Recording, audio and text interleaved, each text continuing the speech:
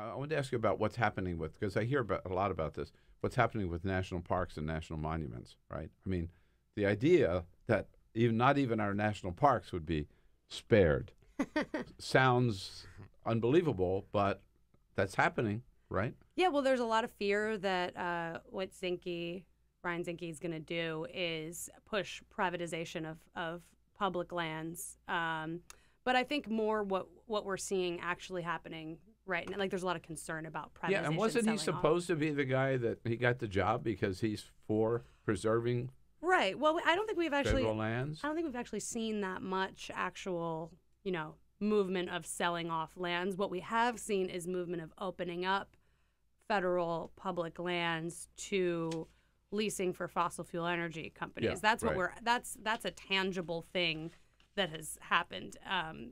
Yeah. When I talked earlier, We're not going to sell the Grand Canyon. We'll just let them build a dam in the middle of it, right? Yeah. just put a rig inside of it. Yeah, exactly. You know? Right. Mm-hmm. Yeah. Is there any Yellowstone will still be there. It's just going to have these little things that are bopping up and down, right? Sucking oil out of it. Yeah.